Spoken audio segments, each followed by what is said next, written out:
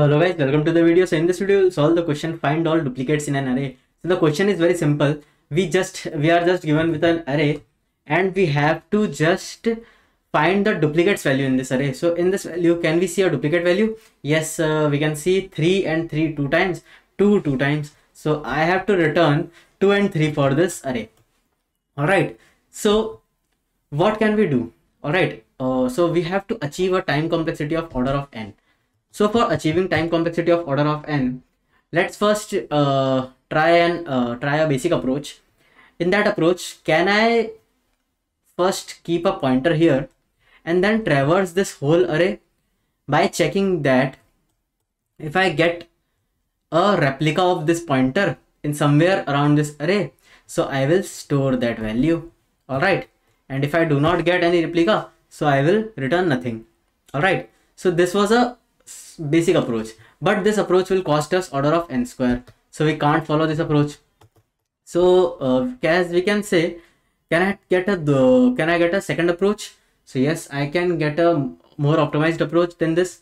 So for that I have to first traverse the first sort this array. So if I sort this array, I will write 1 2 2 3 3 4 7 and 8. All right, because we are given that, first let's discuss this approach and then we will discuss about that. So yeah, this is the sorted array, and inside this, if I keep a pointer here at the second position, so at every time I have to just traverse array one time, and we can check that if my array of I is equals to array of I minus 1. All right, if it is equal to array of I minus 1, that means that element is similar. Alright, if that element is similar, then we will get the value. Like in this case, if my I is here, so I minus 1 will be here. So we will get that 2 is duplicate. Alright, but this will cost us a log n of complexity. Alright, because first we are sorting and then we are traversing the array. So now, can we discuss about more optimized approach? Yes, we have a more optimized approach. In that, firstly, we have to know that we are given that the elements are only varying from 0 to n. All right. So that means the n is the size of array and the values of array are from 0 to n only. So does these two things make something together? Yes, it makes something together. What? Can I find index of every element? Yes, I can find index of every element. How? If I take this value, array of I, and subtract 1 from it, then I'll get an index. Probably I will get an index. And if I then jump to that index and mark that element by something, either it will be a boolean or either it will be a negative number. If I mark that index or mark that element, then second time when I will traverse that number, alright, second time when I will traverse that number, I'll get that number is traversed 2 times, and whenever I will get that a number is traversed 2 times, that means that number has a duplicacy in this array. Alright, so what I am telling, firstly I will get a value of every element. Alright, so let me take it 4 and then I will subtract 1 from it. Alright, when I get 4 and I have subtracted 1 from it, so 4 minus 1 is 3. So I'll write 3 here and I will jump to third index. I will jump to this third index and the value of this third index is 7. So how can I mark it? If this is a positive number, I will create it in a negative number. I will convert it in a negative number. Alright, if this is a negative number already, then I will store this value. Alright, I will explain you further what I am saying. But if this is a positive number, till now just remember one thing, if this is a positive number, then we have to convert it in negative number. Alright, very simple. I will go to this number 3, then 3 minus 1 is 2, so I will jump to second index, and at second index I will mark the number as negative number. Alright, then I will go to 2. So Now the updated value of 2 is -2. So I have to take the absolute value of -2, which is 2. So 2 minus 1 is 1. So I will jump to this index and I will mark this 3 as -3. Now I will jump at 7 minus 1, 6, sixth index, and mark this 3 as -3. Alright. Now I will jump again and 8 minus 1 is 7. So I will jump on to the 7th index and mark this 1 as -1. Then I will, now I need your full concentration because this is a critical situation. Alright, this is the critical condition on which we will get the answer. Alright, so when I will subtract 2 minus 1, so I'll get element 1.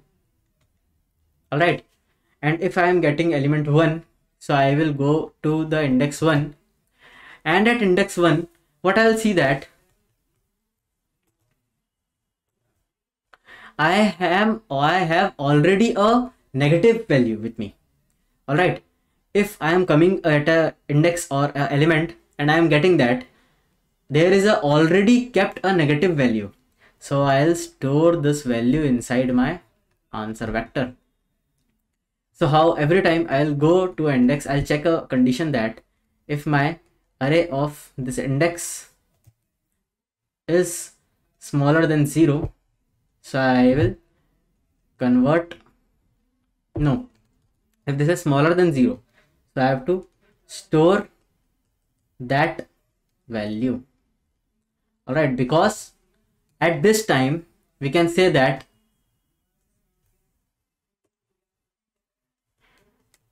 duplicacy is found. Alright, at this time we can say that duplicacy is found, so we will store this value. Alright, now I will jump further. So 3 minus 1 is 2. I will jump to second index. Again I will get the value which is already a negative number, so I will again store this value inside my answer vector.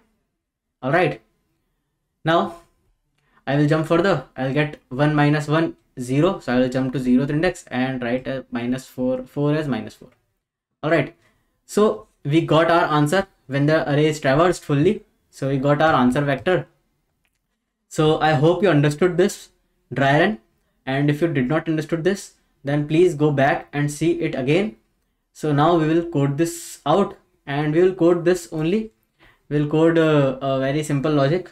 So what we have to do, we have to first create a array. So before it, let me increase the size, and let me increase the font size also. The font size is already increased. All right, so yeah, so we'll increase the screen size. So here we are given with a function which is find duplicates, and inside this function we have passed a array which is named as nums, and we have to return a list. All right, so if we have to return a list, we have to first create a list of integer answer, new list type of array list type of list actually. Now we have to traverse our array. So what I will do, I will traverse my array, and after this what I will find, I have to find my index value. So my index value is nums I -1, but it can be a negative value, and if it is a negative value and we subtract it, so there will be a problem. So I will write math.abs nums -1. After that I will get the value. I will get that value at which we are jumping on. So the value is nums of index. All right, at that index which we got from subtracting -1 from every element. After this, what we have to do, we have to check that the value which we got is already a negative number or not. If it is already a negative number, we have to do something. If it is not a negative number, then we have to create it as a negative number, or we have to convert it in a negative number. So I'll write num index multiplied by minus 1. Simple. Now the main step, if it is already a negative number, then what we have to do? If it is already a negative number, then I have to add this inside my answer list answer. All right. And what I will add, can I add index plus 1? So what does this mean? If I write here index plus 1, that means, let's say, we can see that obviously if I am traversing at this index once again, so it means that this index is traversed twice. All right, this index is traversed twice. We can see here clearly that 1 is traversed twice and 2 is also traversed twice. All right, and how did we got the value? When we were subtracting 1 from it. So in this index, if I add 1, so will I get my original value? Yes, I will get my original value. So I will write index plus 1 and this will give me my original value. All right, so I hope you understood this. So let me run this code and see if it works or not.